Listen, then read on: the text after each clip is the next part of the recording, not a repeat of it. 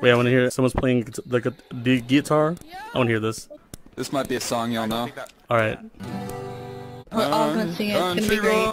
Road, take me home to the place.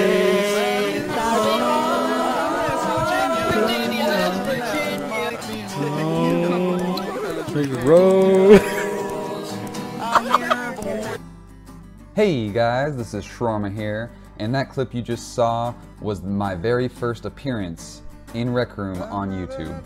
And I've come a long way since, so in this video I'm going to show you how I got started with Rec Room and all the places I've been ever since. So, let's get started.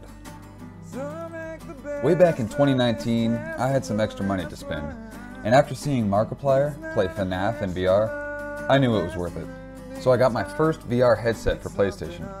After getting bored with the limited number of games, I saw a YouTuber playing Gary's Mod in VR, specifically playing Trouble in Terrorist Town.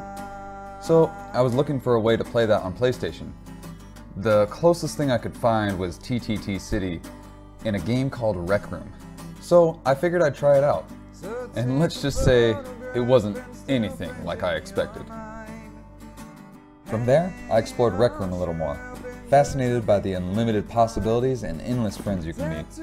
Soon, I discovered I wasn't very good at any of the games or quests, other than 3D charades, so I took to the rec centers and played guitar. That's where the clip of me singing Country Roads occurred. And so I met Harry Manlakes. He was completely different from all the young kids I'm normally surrounded by. Harry just has an amazing and friendly personality.